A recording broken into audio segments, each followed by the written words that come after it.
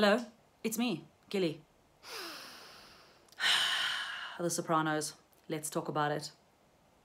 That's really all I ever want to talk about, not just in these videos.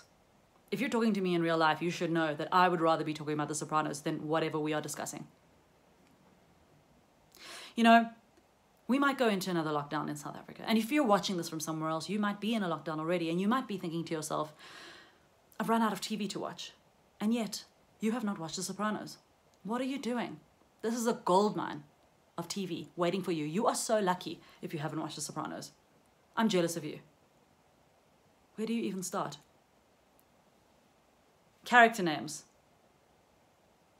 I mean, Paulie Walnuts, Christopher Moltisanti, Bobby Bacala. Are you kidding me? That's just the beginning. Who wouldn't want to spend time with those guys? Here's what you have to know about the plot of The Sopranos if you don't know anything.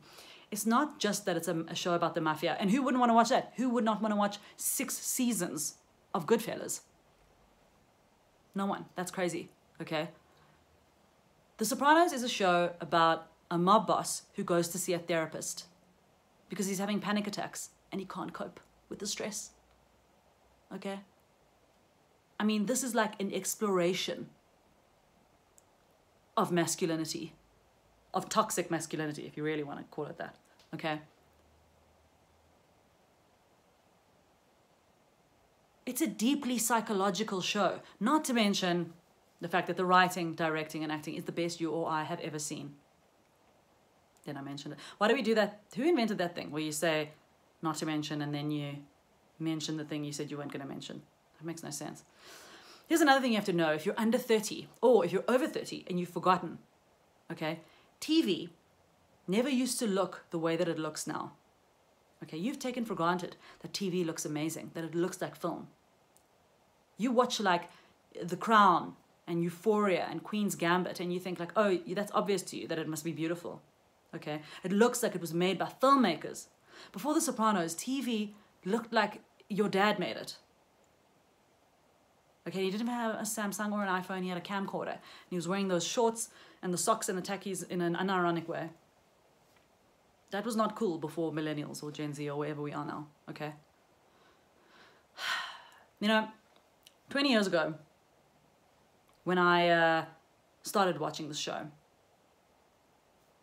watched it for a couple of years and I thought, you know, this is the best thing on TV, which at the time wasn't a huge challenge.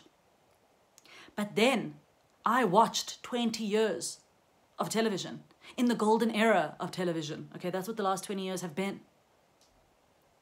And I watched The Sopranos again for the second time last year. And when I was done, I thought, this is the best thing on TV.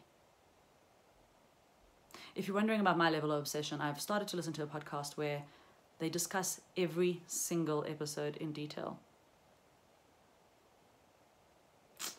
You don't have to watch it like that. You can watch it like a civilian. But a lot of you know, please, you're a young person. Don't come to me and tell me like Ozark is the best show that's ever been made. I enjoyed Ozark, okay? I enjoyed watching Marty and, you know, all of his stress. But don't come and tell me that a Lunch Bar is the best chocolate that's ever been made when you've never had a bar one. Some of you are out here eating chomps and trying to convince me and yourself that they're chocolates. All I'm saying is watch The Sopranos, okay? This is not for me. This is for you. I just want you to be happy. I've watched it. I don't need this information. Twice I've watched it. Listen to the podcast. You don't have to do that. Just watch the show. You will thank me. See you tomorrow.